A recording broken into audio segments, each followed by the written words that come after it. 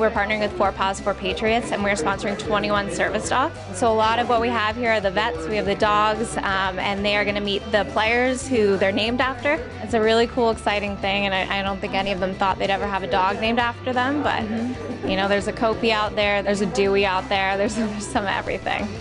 The way that this was conceived was all part of our Forever 50 initiative. We're really looking to integrate not only our appreciation for veterans, but also for dogs. So we contacted Paws for Patriots, and they've gotten the process going. All these dogs are trained or they're in training.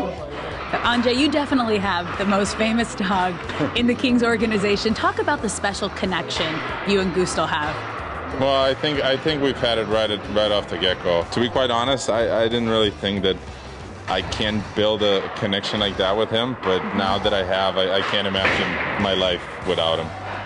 And what's it like to have fans come up to you and not only recognize you, but want to take photos with your dog Gusto? Well, there was times where I had to take a picture of them and Gusto, so it's actually nice and refreshing, because then it gives me a little bit of a break, but no, it's great.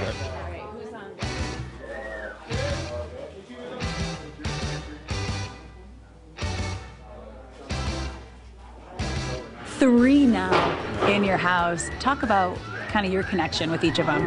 It's special when you have your ability to, you're able to adopt a dog and rescue a dog. So mostly through my wife, who's been involved in a couple foundations, Wags and Walks and Sunny Saints and stuff like that. So we've been fostering for 2 years now, and then as you foster, it's tough to let go sometimes apparently, and we just keep keeping them. So you saved the biggest one for last, and I love that the dog's name is Daryl. A little ironic.